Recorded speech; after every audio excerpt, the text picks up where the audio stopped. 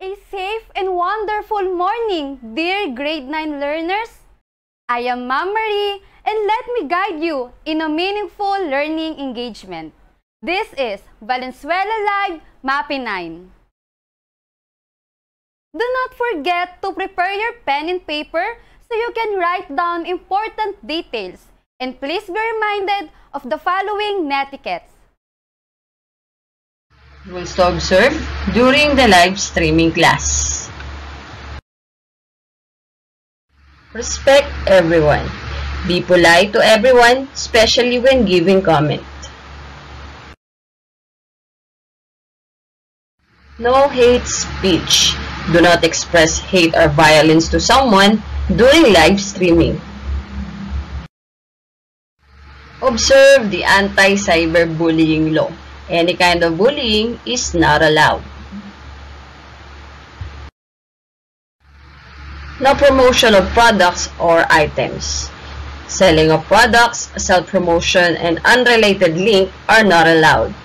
The live streaming is intended for learning only and not for business purposes.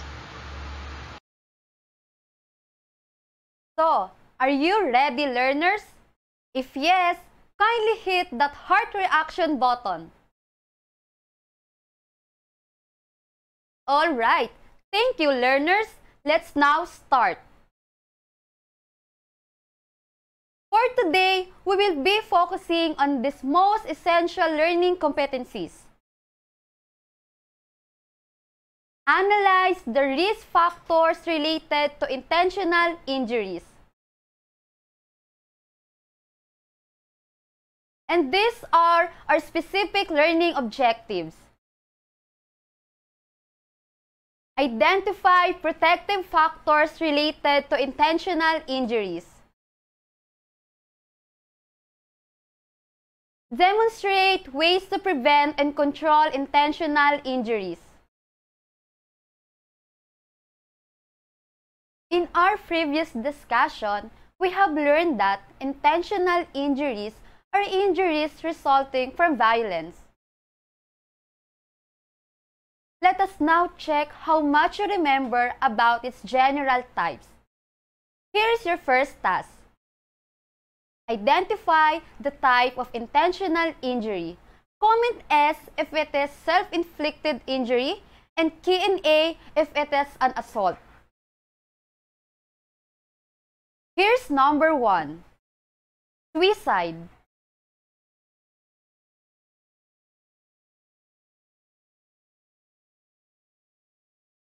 If you answered S, you're correct. Number 2. Sexual abuse.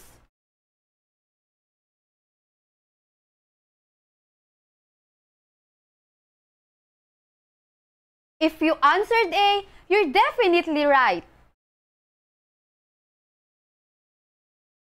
Number 3. Extortion.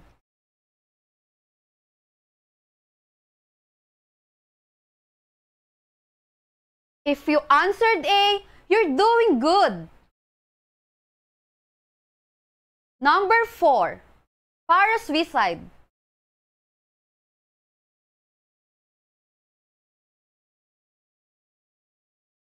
If you answered S, you're awesome. And last, number 5, terrorism.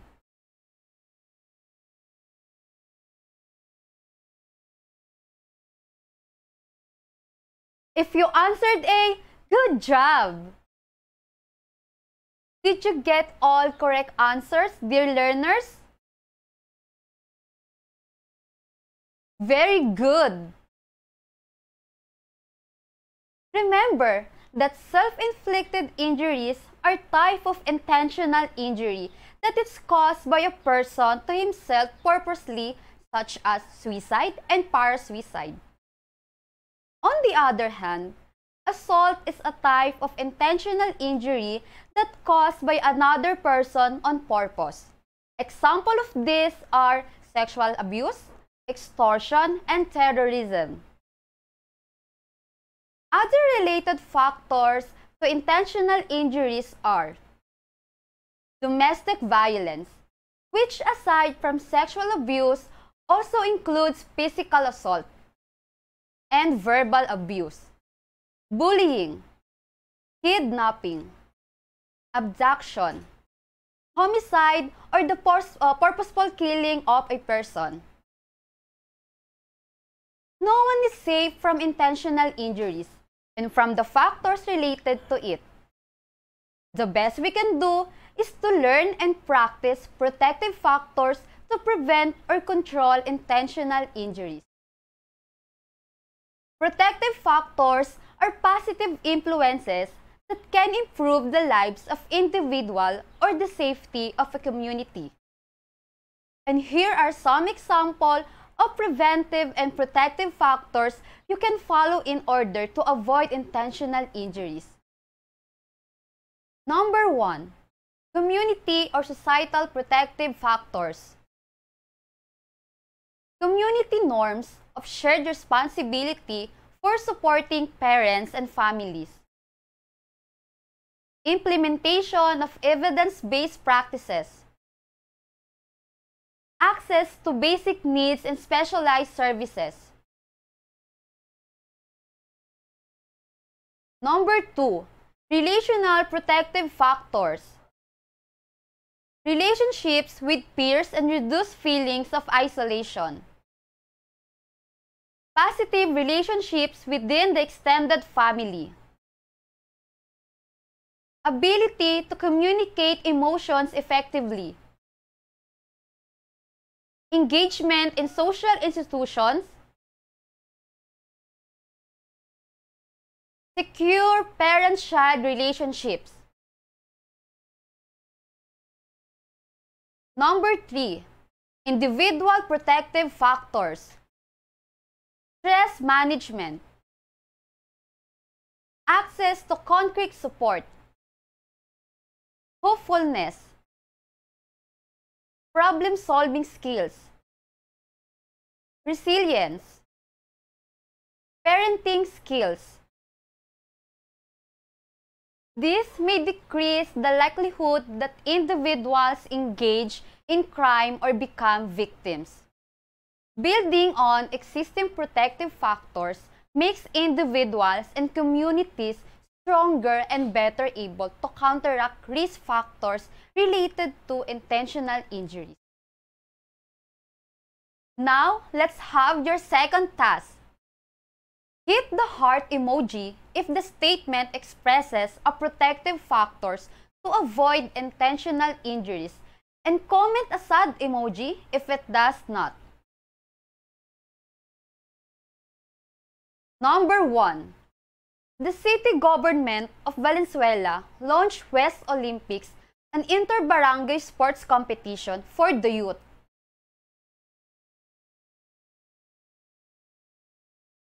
If you answered the heart emoji, you're correct. Number 2. Vice Mayor Lori Natividad Borja spearheaded the Nanay-Tatay Teacher Program in collaboration with the Schools Division of Valenzuela to build a strong relationship and collaboration between the parents and the school towards the welfare of students.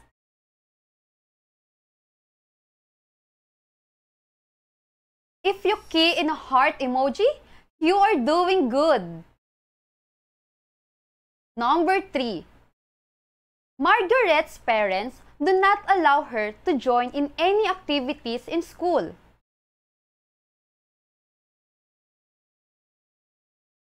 If answered a sad emoji, you're definitely right. Number 4. Trisha is an active choir member of their church.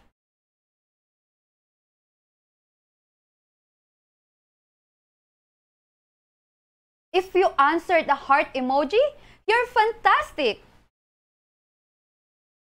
And here's number 5. Mapulang Lupa National High School Project Watch conducted a seminar about mental health awareness for their students.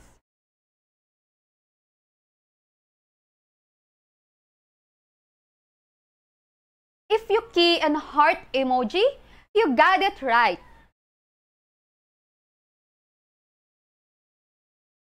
Good job, dear grade 9 learners!